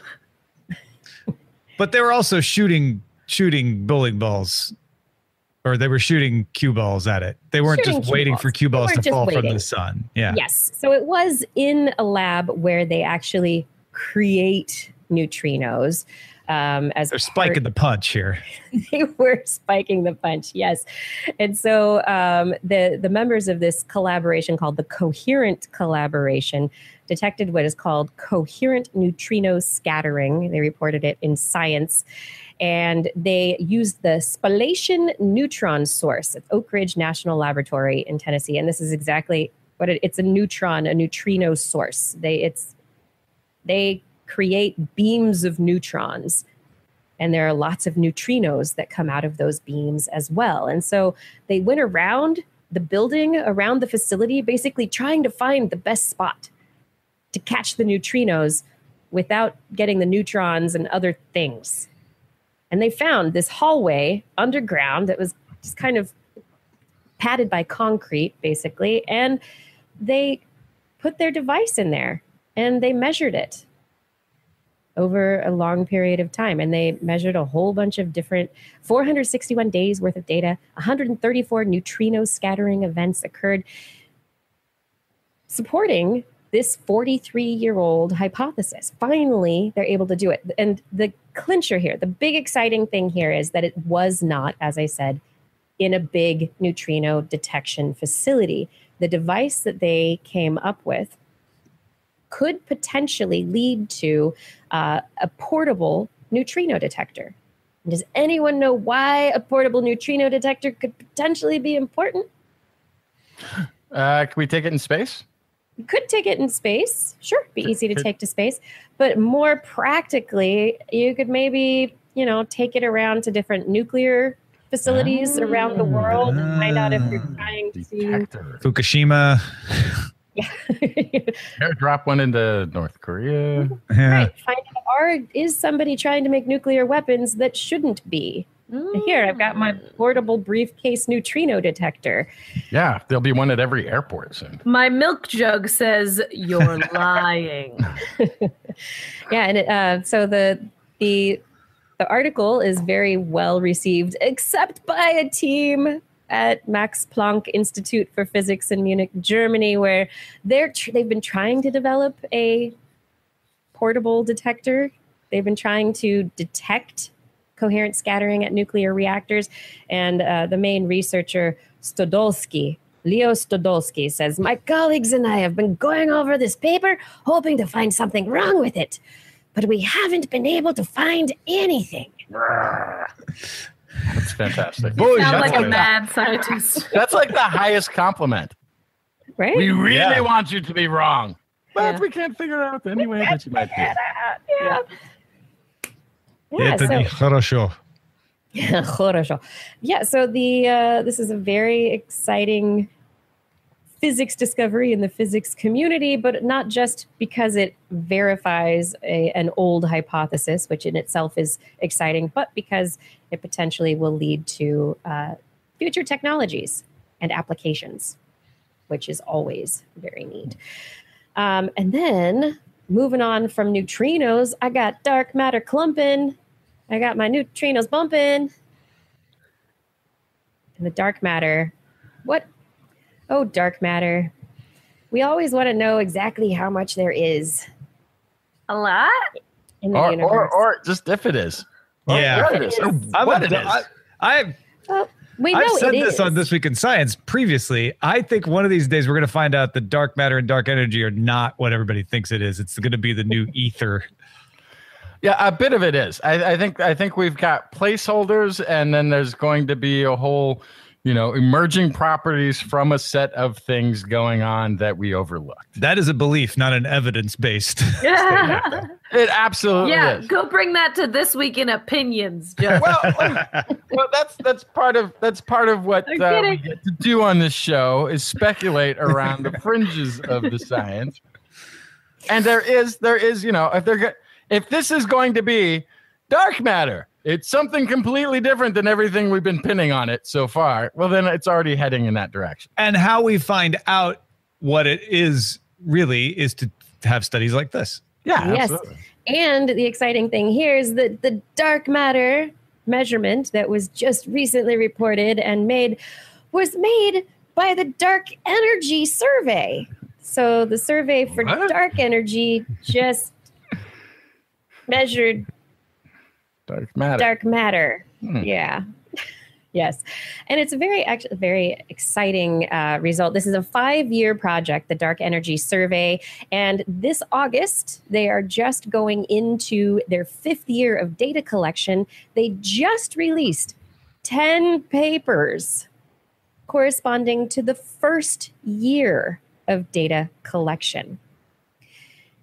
What they've done is they've taken a snapshot of the universe, just a very thin sliver of it. And they're going to be pouring over this sliver over the coming years.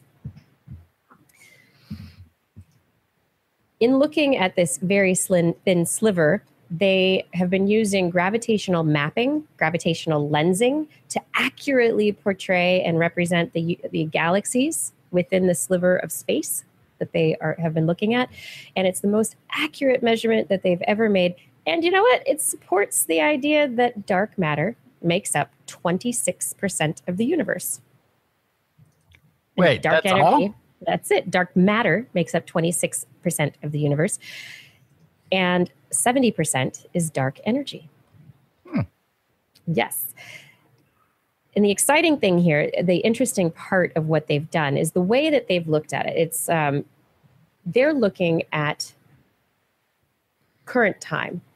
There was the European Space Agency's orbiting Planck Observatory that looked back at the clumpiness that occurred just after the Big Bang in the cosmic background radiation. And they were able to take the measurements that they have currently and compare them to the measurements that the Planck survey had. And they were able to actually see, based on the original data from the Planck survey, how the clumpiness evolved over the last 13.5 billion years to now. And they were able to actually do a comparison. So they were able to basically say, this is what it looked like before. We have this from the cosmic background radiation, and now we know what it looks like. So we can estimate what happened in between. And so we can make estimates about the force of dark matter on pulling every matter together, and the force of dark energy trying to kind of pull everything apart and allow for the expansion of the universe. So the two of these together support this very simple version of the dark matter, dark energy theory.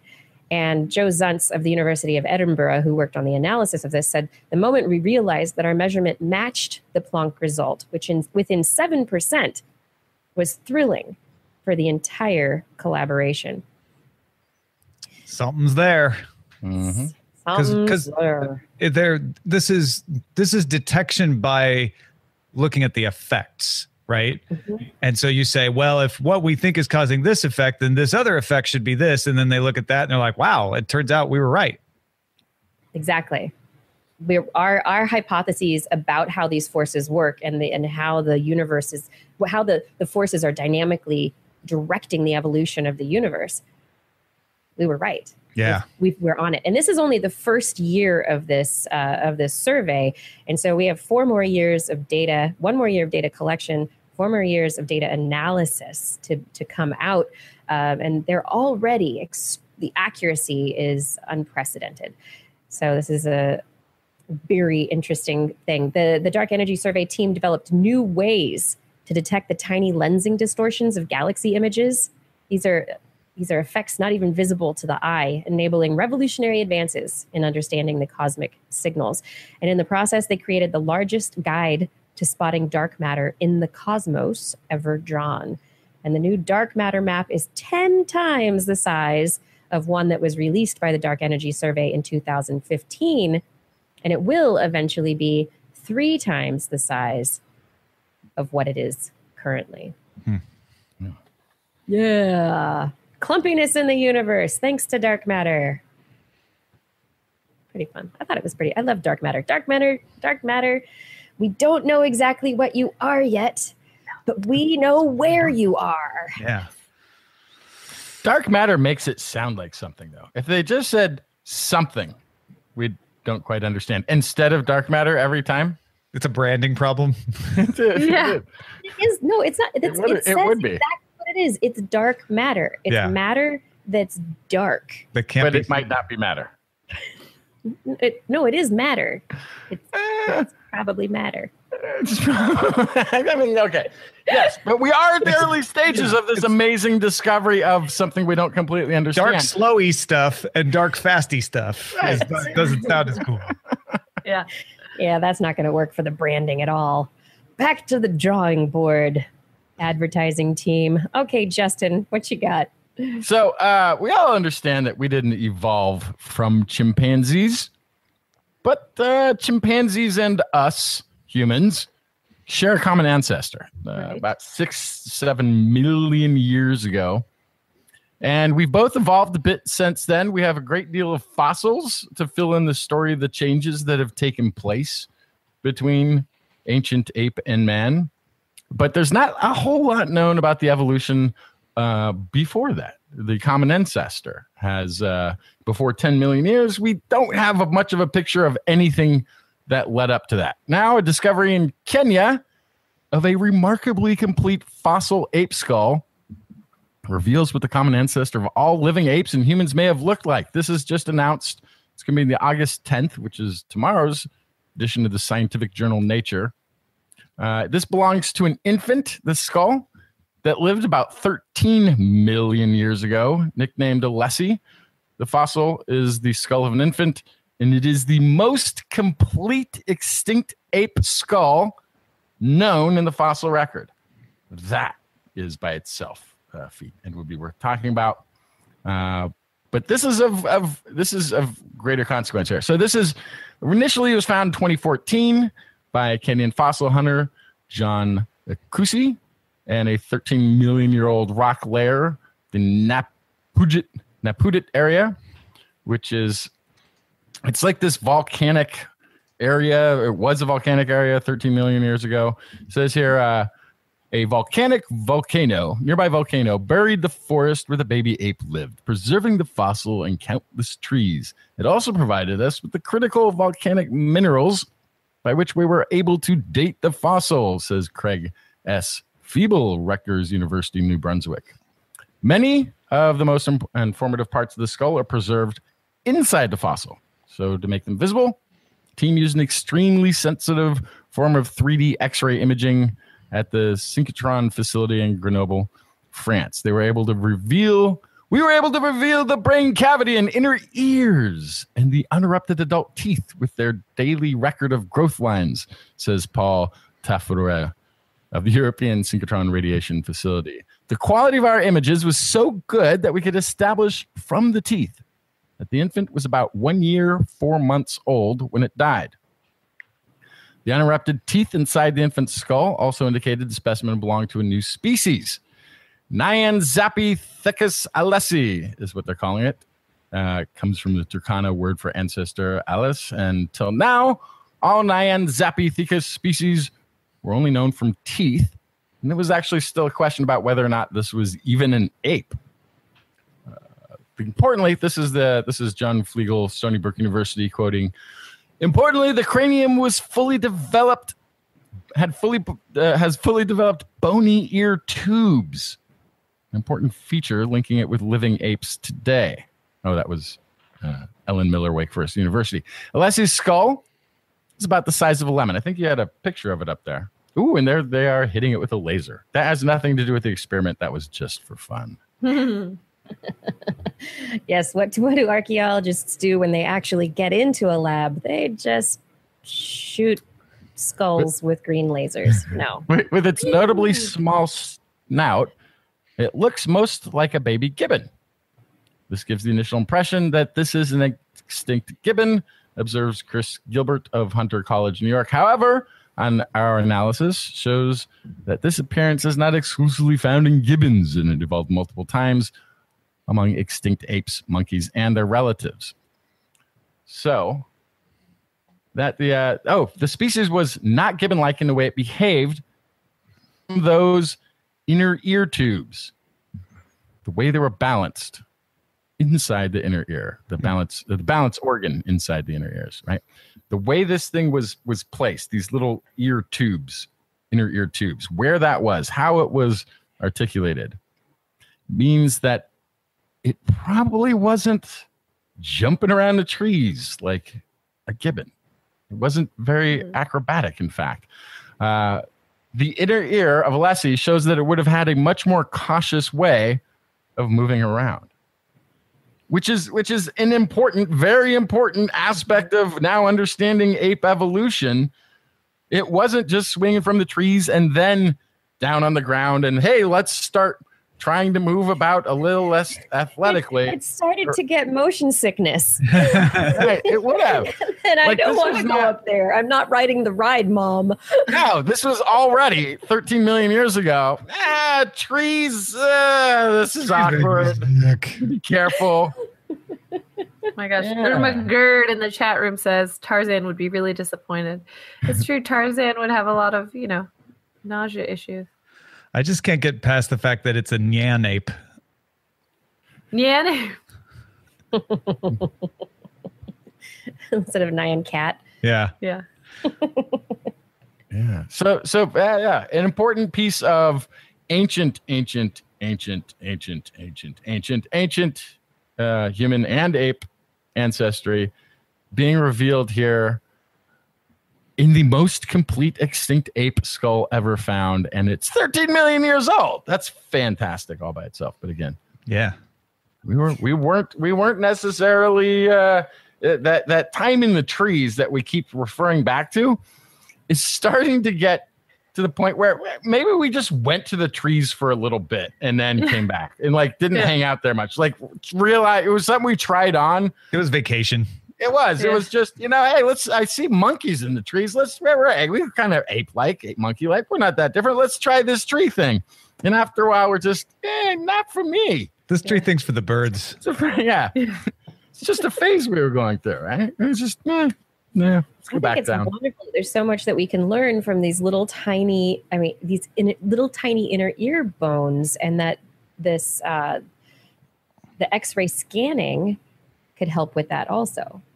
Get into the head where you can't dig it out, but the X-rays let us know that those bony inner ear pieces were in there and how they were situated. And so, I mean, that to me is we could not have done this 100 years ago. You know, if we had found this skull 100 years ago, we could not have figured out these things about this individual or this organism. So go spallation and X-rays and synchrotrons. Yeah. Yes. Lasers. And go lasers. Pew, pew, pew. We love the lasers because they go pew, pew, pew. Uh-huh. Yeah. Justin, did you see the story this last week about farming, talking about different ways that humans have done things? It doesn't have to do with going to the trees and then leaving, but we have this idea that farming occurred basically in the Middle East, and this was the breadbasket, the region that farming became something we did about 10,000 years ago. There's evidence from South America and other areas of Africa and the forests that people actually started burning areas of vegetation about 50 or 60,000 years ago to make room for habitation. And from that point forward, that farming actually got started in forests in some regions. Huh. Yeah. So that was another thing this last week. People, we've been doing things longer than you think in some cases. Yeah, those dates keep getting pushed back and back and back. Yeah. Oh, you know what I like pushing back and back and back? The What? alarm clock in the morning. Like, do I have to get up right now? Yeah. Yeah, just push that back a little farther. I don't want to wake up yet. But while I sleep, you know, do you ever wake up and remember your dreams? Not often. Always. But sometimes, okay. Yeah. Tom and I'm Justin hoping for that do, dream DVR you talked about on last week's episode right? to help with that. Yeah. That also might eliminate the need for therapy. You just watch that back, or actually, no. It You would just turn probably it over. increase the need. Just turn it over to your therapist. Is like, What I was thinking. yeah. Well, instead of remembering our dreams in the morning, there is evidence that we can actually learn during certain stages of sleep. So, about you know, that whole idea, I'm just going to sleep on my textbook and hope that Yes. I'll learn it through osmosis. Right. Well, that's not going to happen. That's Darn. But what that's about a not gonna book on work. tape? But a book on tape could potentially work based on evidence from a new study recently published in Nature Communications. According to this study, highly selective memory processes are active during human sleep, with intertwined episodes of facilitative and suppressive plasticity. So what does this mean? These researchers found that during REM sleep, light REM sleep and full-on and full-on REM sleep, sounds that were played during those periods of time were remembered or recalled better upon waking when they were played again. They did little tests to determine whether or not people recalled these sounds or could learn them more easily. And after REM sleep, it was much more easy. However, during deep non-REM sleep, during those deep sleep cycles, there's something going on in the brain that not only doesn't remember, but actually suppresses learning. So if you were to play a book on tape to yourself, you would need the device that Tom talked about earlier that could tell when you're in REM sleep to turn it on and play it when you're in REM and then turn it off again when you're out of REM sleep. Because if you were listening to information during non-REM sleep, it would actually be harder to learn it. What? This makes me worry. This makes me worry that there's something else going on as far as like moving memories from short to long term or internalizing memories. And if we start playing books on tape while we're sleeping, we mess with all the other stuff that happened during the day. Yeah, well, that's true. Memory consolidation, that is a big function for sleep. And there's a lot of research that does show that without sleep, your memory is impaired, that you don't learn things. And so we don't really know what would happen if we were to play books on tape, try to learn certain information while we were sleeping. You know, we don't want to be like Neo in the Matrix and go to sleep and learn Kung Fu during your REM sleep cycle. Don't we? I know Kung Fu. I do. we? Maybe I do want to do that. Yeah. However, this study, it didn't play verbal books on tape. It was just sound exposure. And they just it was sounds. So it wasn't anything specific to informational recall. And so this is an implicit memory as opposed to an explicit memory. It's something that you don't really know kind of you don't remember where and when and how you learned it, but then you just kind of know it. So I used to fall asleep. I used to fall asleep listening to language tapes. It sounds like maybe Did that help? I don't know. I'm asking you. Are there certain words that you never can get right because they were during your non-REM sleep? Right. Yeah. Quick, Blair, speak French. Qu'est-ce que tu veux je parle maintenant? What's your name now? Je veux parler de la nutrition. Je veux parler de la science. Est-ce que tu as soif? That's soif? Wait, that's French? Oh. Oui. Wait. Then it doesn't work when I try to do it. it. Obviously, it failed. I had no idea what any of you were saying. So the J'ai besoin d'aide. And I've fallen asleep to plenty of French movies, so I have no idea.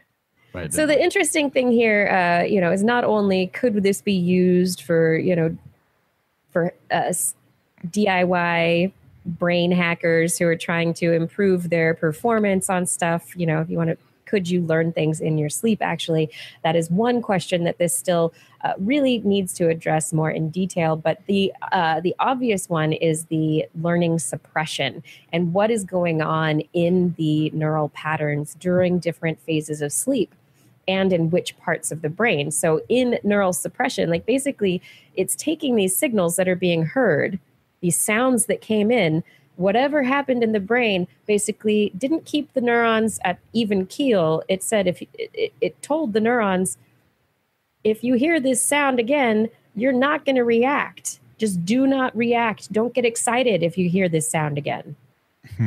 And so there's something actively suppressing the neural network that responds to whatever that sound is during that deep sleep phase. That is the stage of sleep that Justin was in when he was listening to his French films. Yes. Yeah, it makes sense that now that I think about it, because the subtitles don't work their way in while you're sleeping. No, they That do part not. doesn't work. No, they do not. Foiled. But another way that you could potentially improve your learning, not just maybe through sleep and hearing things in your REM sleep, dietary restriction. Brain food. Not only This sounds less fun. It does sound a lot less fun. I'm not excited about it. But not only does dietary restriction potentially extend your lifespan, it also helps to improve learning. And so researchers in a PLOS Biology article this last week wanted to find out if this increase in longevity and memory improvement, if they were the result of the same mechanism or if they were separate mechanisms. Long story short, they pretty much found that they're separate mechanisms. They're regulated separately. And they found that a single amino acid metabolite,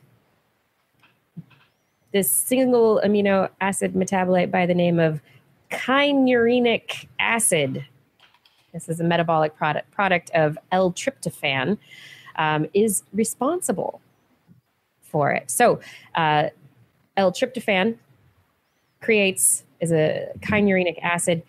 Kynurenic acid inhibits glutamate signaling, and inhibiting glutamate signaling is not good for learning, dampens learning. So if you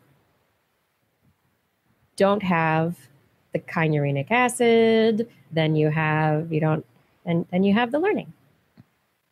You don't have the learning. I mean, yes, no, I'm getting confused.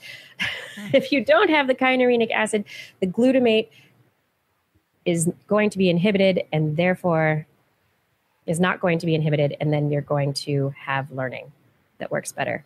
Sometimes these circular. So you want to reduce the kynurenic acid. And when you're just not eating as much, you're not taking in as much kynurenic acid. Exactly. Especially if you're not eating as much of tryptophan, L-tryptophan containing foods. So say turkey. If you specifically want to reduce or improve your learning around Thanksgiving. Wait, this explains so much about turkey. Thanksgiving dinner conversations. It does, right?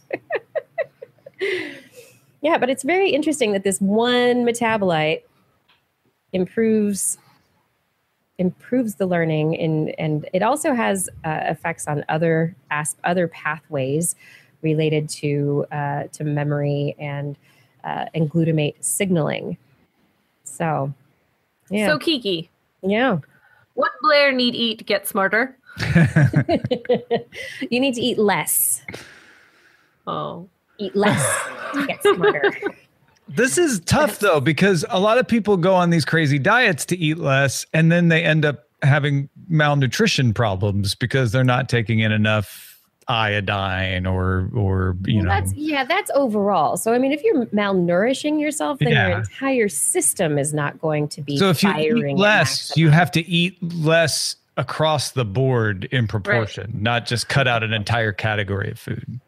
Yeah, you don't. And when you do the dietary restriction, you don't just cut it out entirely. You restrict it by. You don't cut out all food. Yeah, and don't assume that you're eating too much. Also, you may not be. And you may, you may be acting. You may be doing it perfectly, and this is just how intelligent you can be. That's just it. That's just it. You've topped out. Yeah. So anyway, dietary restriction of L-tryptophan containing foods, it could make you a little bit smarter. And live longer. You are what you eat, and I've never seen a really smart turkey. You may be smarter if you don't eat. There you go. You'd be surprised, Justin. Yeah. We've got some. They can, but if it rains, they'll drown looking up at the sky. I mean, all right, Justin, you want to tell me another story? This is actually not as big as a story as it might first seem, but 4 out of 5 doctors often agree about one form of treatment or another. The 5th doctor, however, the 5th doctor always recommends opioids. Oh, no. What? Well, no, it's not quite that bad, but nearly 1 in 5 family medicine physicians, 1 in 12 physicians overall, accepted payments from pharmaceutical companies related to opioids. This is according to a new study out of Boston Medical Center's Graken Center for Addiction Medicine. It's the first large-scale national study of industry payments involving opioids and suggests that pharmaceutical companies may have a stronger hold than previously known on how doctors prescribe the powerful drugs. So they used Centers for Medicare and Medicaid service data. Researchers identified 375,255 non-research opioid-related payments to 68,177 physicians between August 2013 and December 2015, totaling over $46 million. Payments are defined as transfers of value. So this could be sending the check to the physician, for a reimbursement for travel, a speaking or consulting fee, education, meals, just be buying a sandwich. In fact, the average payment to physicians was $15, with most receiving at least 1 per year. So that doesn't sound bad. What doctor is going to be swayed by $15? That's like 2 sandwiches. It's like a couple of them, right? The average payment was only $15. However, the top 1% of doctors collectively received more than $38 million of the $46 million. Wow. That group averaged more than $2,600 in yearly payments during the study. And so, of course, some received much, much more. Some received much, much less. And the question isn't, and they didn't direct this specifically in this to how much they were prescribing.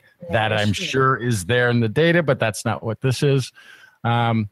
This is the Physician Payment Sunshine Act, which was passed under the Affordable Care Act in 2010, requires drug companies to report all payments to physicians in the United States.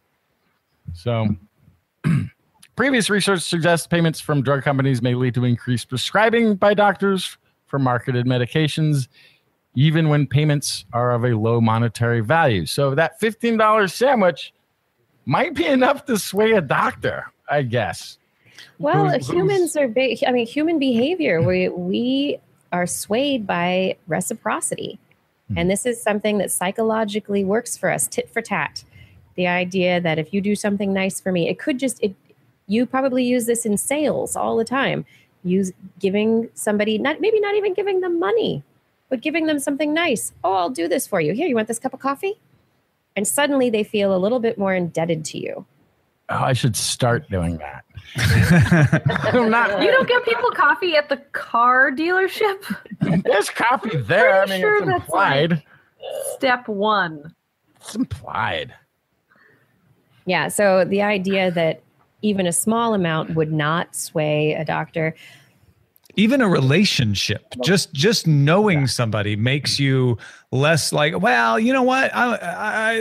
Joe's really good. I'll prescribe his, because I can prescribe two different things here. They're about the same thing. I'll prescribe Joe's thing because Joe's always really nice to me. And he didn't buy me that sandwich that one time. Yeah. And then he bought me a sandwich again. That's great. And then he bought me. Then he bought me a BMW. Right. Well, this is the thing about it. This is $46 million just from opioid related pharmaceuticals. So this is that $15 sandwich, and that's why I wish this data was explorable and exploding all over my screen so I could click on links and everything else. It may be a $15 related to an opioid conference that you spoke at or sandwich that you were given.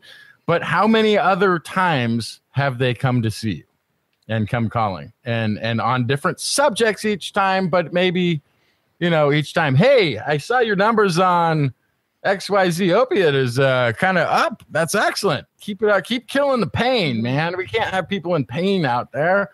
And then probably giving little graphs on pain management. And if somebody's eyes are narrowed like this, that means they're in more pain than they're telling you. So you should add this many pills to the next person. Who knows how we got into this mess? But there are thousands of people dying every year now from this opioid epidemic, they're calling it now. And it's become a health problem facilitated by physicians and drug companies. And pharmaceutical companies who are now being sued by counties like the county I live in for creating this problem. Yeah. Other problems we got. I have bad news, and then I'm going to end on some good news. Other bad news, other problems we have: dead zones. We talk about the dead zones every once in a while. There's a Pacific Northwest dead zone that sometimes comes up off the Oregon and California coast. Oh, that's not the one. Not cell reception. Not cell reception dead zone. No, I'm talking about dead zones in the ocean. These are areas of low oxygen. And usually they're caused by stuff like agricultural runoff, where you have a bunch of algae or small critters that use up all the oxygen, and then there's nothing there for the fish. And so everything dies. And every year around this time, there's a dead zone in the Gulf of Mexico. And it goes up and down in how big it is. But this year we had a lot of rain. There was a lot of runoff from the agriculture. And this year, the researchers say they couldn't even finish measuring how big it is because they ran out of time and they had to take the boat in and they couldn't do it. And so they're thinking it's about 50% larger than normal. The average size of the dead zone over the last 31 years has been 14,037 square kilometers, according to Nancy Rabelais, a researcher at Louisiana State University. And yeah, they couldn't measure the entire extent of this year's dead zone because it's so big. And so farming that algae out of there.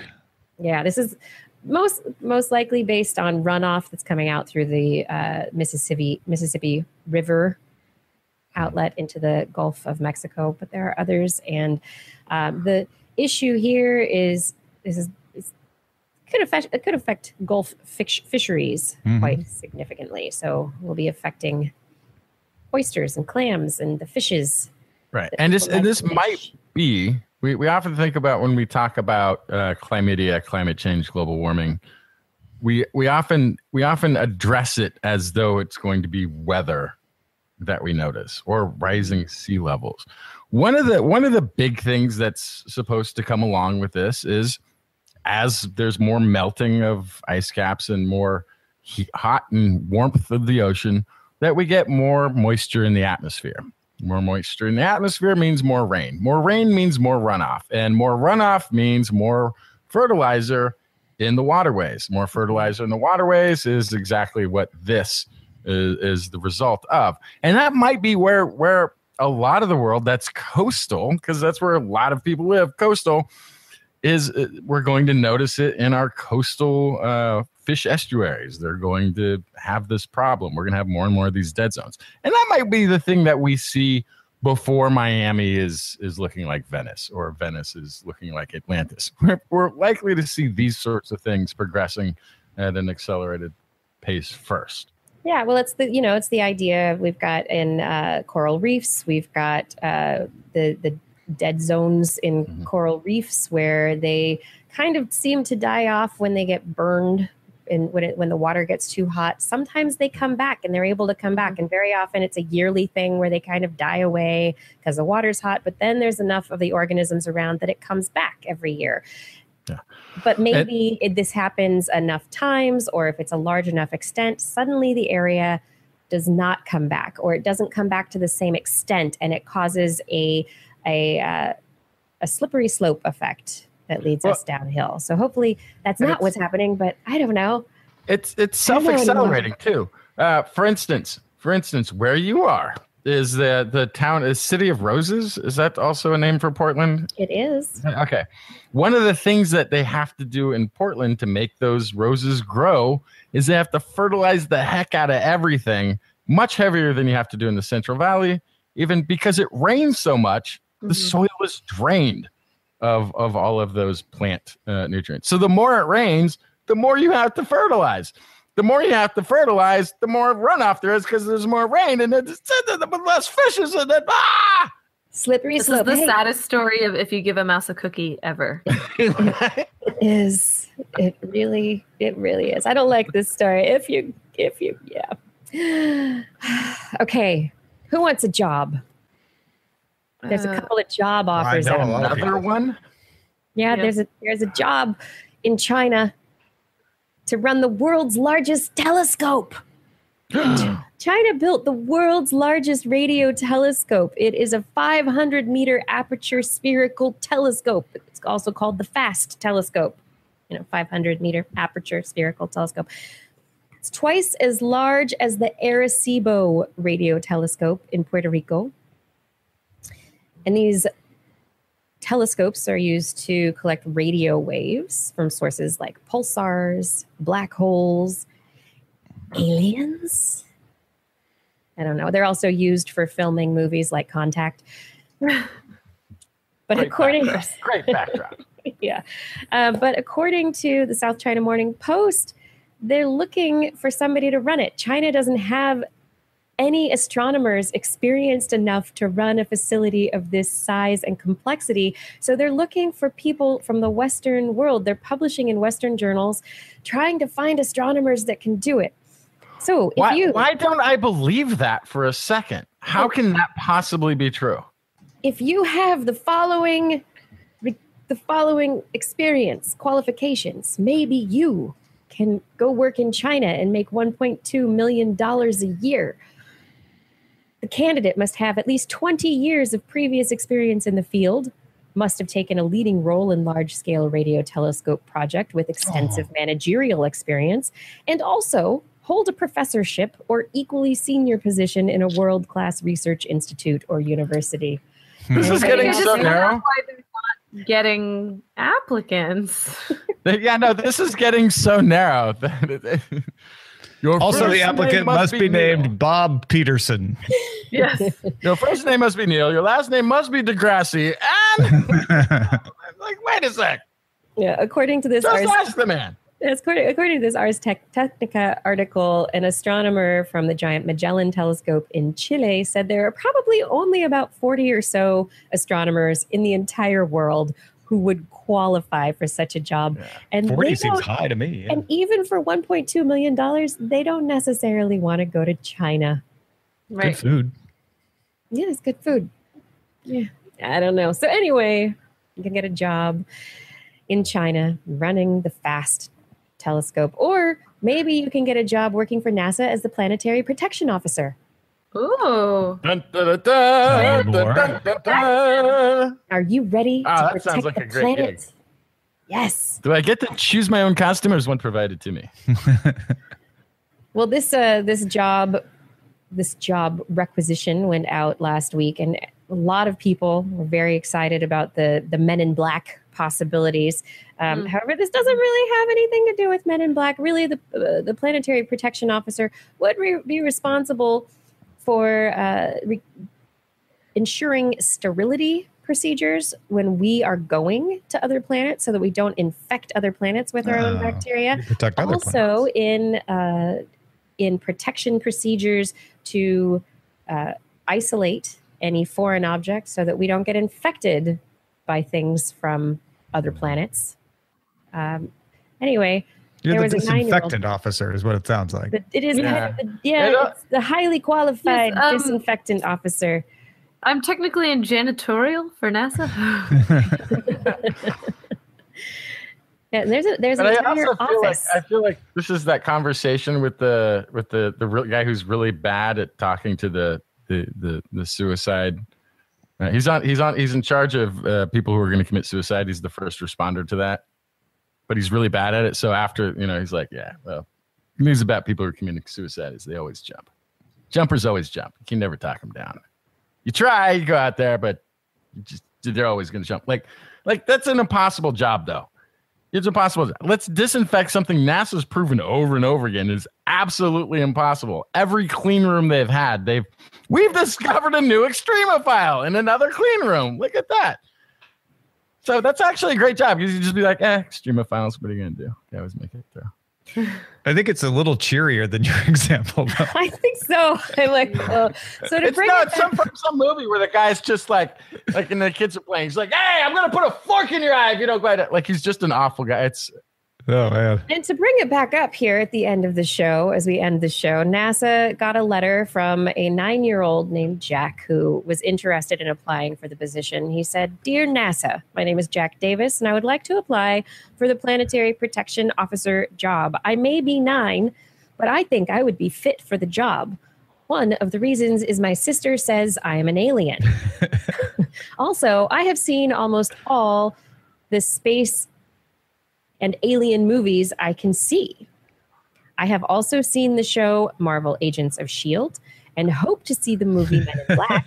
I hope to see it. Yeah, I am great at video games. I am young, so I can learn to think like an alien. Sincerely, Jack Davis, Guardian of the Galaxy, 4th grade."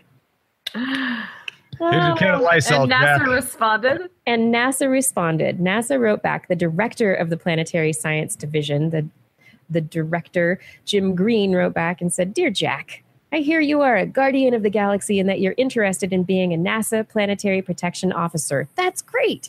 Our Planetary Protection Officer position is really cool and is very important work. It's about protecting Earth from tiny microbes when we bring back samples from the moon, asteroids, and Mars. It's also about protecting other planets and moons from our germs as we responsibly explore the solar system. We are always looking for bright future scientists and engineers to help us, so I hope you will study hard and do well in school. We hope to see you here at NASA one of these days." So you're Aw. saying there's a chance. That's Saying right. there's a chance. You're saying there's a chance. NASA, you're so cool, NASA, responding to kids' letters. I love it. I think this is a great example of wonderful engagement science communication. NASA did a wonderful job of communicating the role of the position, and I think it's an inspiring letter.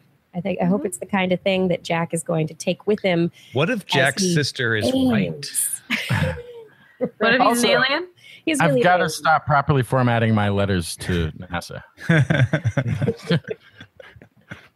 Write it with your left hand. Write it with my left hand and do it in pencil. Right.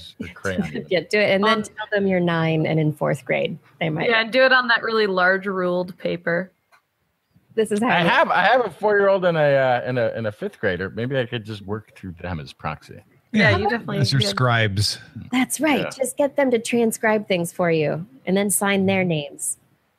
Or you could just get them to write what they'd like to write for NASA. My dad would be really great with a job. Yeah.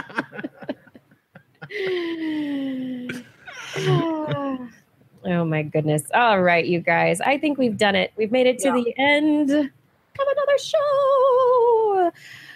Thank you, Tom, for joining us this evening. A pleasure as always. And my only disappointment in ever being on This Week in Science is now I've already heard the episode. Yes. Oh, that's it's always weird to go back and listen to yourself. So yeah, at 2 1/4 speed. I might have to try that actually. Oh my goodness. And everyone out there, everyone in the chat room, Fada and Brandon and Identity4 and everyone else who helps us out on TWIS, thank you so much. Thank you for joining us this evening. Thank you for being a part of the show. And to our patrons, I would like to say thank you.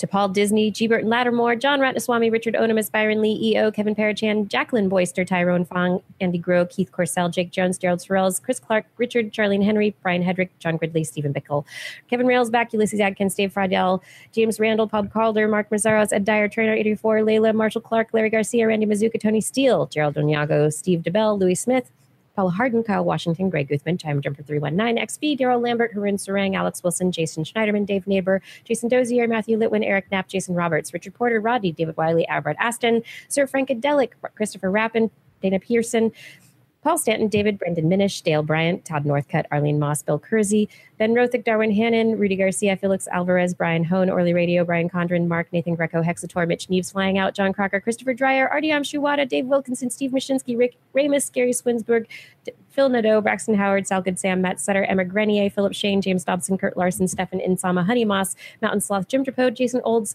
James Alec Doty, Illuminama, Joe Wheeler, Dougal Campbell, Craig Porter, Adam Mishkan, Aaron Luthen, Marjorie, David Silmery, Tyler Harrison, and Columbo Ahmed. Thank you for all your support on Patreon. And if you are interested in supporting us, you can find information at patreon.com/thisweekinscience. Remember, you can help us out simply by telling your friends about TWIS. It's so easy. And on next week's show, we're going to be back once again broadcasting live online on Wednesday evening at 8 p.m. Pacific time on twis.org/live. You can also watch there and join our chat room. It's a fun group of people. We had some new people in there tonight, probably following Tom Merritt over here. I hope you come back again next week. It was great having you in the chat room. But don't worry if you can't make it live, because our past episodes can be found at twis.org/YouTube and just at twis.org or facebook.com/thisweekinscience. Thank you for enjoying the show. TWIS is also available as a podcast. Just Google This Week in Science in your iTunes directory, or if you have a mobile type device, you can look for TWIS #4 Droid app in the Android marketplace, or simply This Week in Science in anything Apple marketplacey.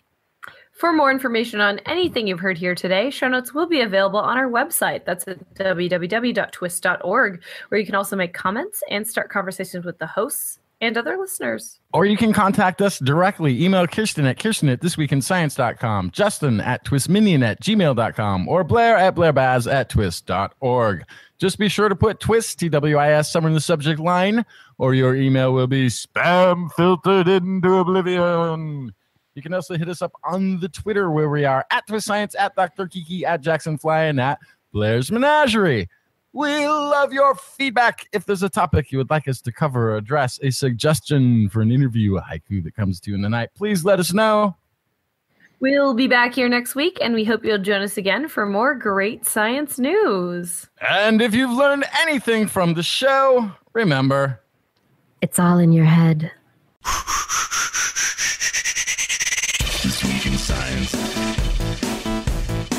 This week in science. This week in science. This week in science, it's the end of the world. So I'm setting up shop, got my banner unfurled. It says the scientist is in, I'm gonna sell my advice. Show them how to stop the robots with a simple device. I'll reverse global warming with a wave of my hand. And all it'll cost you is a couple of grand. 'Cause this week's science is coming your way. So everybody listen to what I say. I use the scientific method for all that it's worth. And I'll broadcast my opinion all over the earth. 'Cause it's This Week in Science. This Week in Science. This Week in Science. Science. Science. This Week in Science. This Week in Science. This Week in Science. Science. Science. Science. I've got one disclaimer and it shouldn't be news. That what I say may not represent your views. But I've done the calculations and I've got a plan. If you listen to the science, you may just yet understand that we're not trying to threaten your philosophy. We're just trying to save the world from jeopardy. Jeopardy. Jeopardy. And This Week in Science is coming your way. So everybody listen to everything we say. And if you use our method instead of rolling a die, we may rid the world of toxoplasma gondii. 'Cause it's This Week in Science. This Week in Science. This Week in Science. Science. Science. Science. Science. This Week in Science. This Week in Science. This Week in Science. Science. Science. Science.